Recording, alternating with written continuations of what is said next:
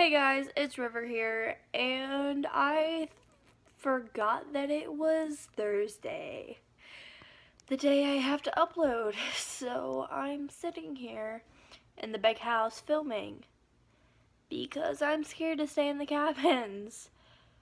Um, Noah was pretty violent in Capture the Flag, and I'm scared to be anywhere away from Kyron, so that's happening. I've been trying pretty much all week to try and gain his trust without getting too close to him, in fear that he will pummel me and electrocute me and kill me. So, hi Dad. So this is probably just gonna be an update video because I haven't planned a video. I've just been completely and utterly terrified. Haven't been able to plan anything lately. So yeah. There's another new girl, I think. 2 new girls? I don't know. I know there's a Poseidon kid, so that's great. If there isn't another prophecy, I have no idea what is going to happen, because we have 2 Hades kids, 1 Zeus kid and 1 Poseidon kid, and I mean, high prophecy.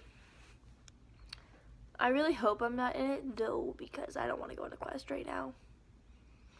I've been training quite a bit, nowhere near as much as I'd be able to protect myself from Noah, which is great.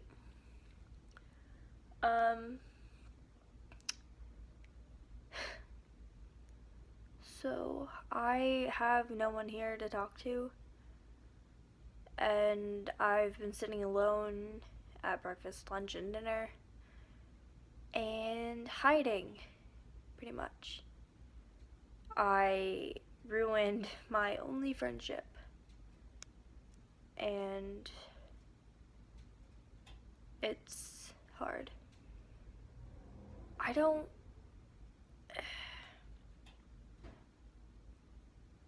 It's hard when you know that you've got no one really, when the only reason that you aren't dead is because people have been protecting you from everything and protecting you from what you didn't know. And those people are gone now. And now the only people who were there for you, you ruined everything with. And it's just hard. I might be leaving camp soon because of everything going on with the Aries kids. And I really hope Kyron does something with that, because first Eric, then Sin, and I don't know who's going to be next. It might be Noah or Lila or anyone really in the group, and I'm worried and I'm scared, and I can't show that because I'm a Hades kid, and we can't show fear because everyone thinks that Hades kids are just so emotionless and so strong-minded, really, where they put every kid in a stereotype where we don't belong, where some may, but not everyone. We're not just big balls of death. We have feelings and emotions. We aren't just depressing.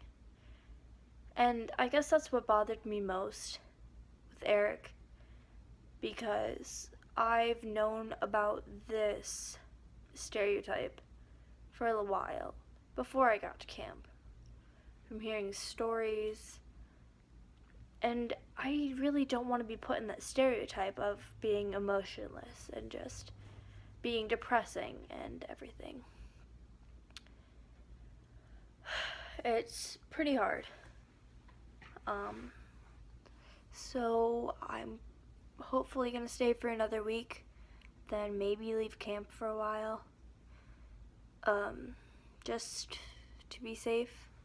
I'm still thinking about it, and pretty sure no one would miss me, but just to be safe and not killed, here at least. But I will see you guys next week, hopefully, if I don't get killed. Wish me luck, guys. I'm really gonna need it.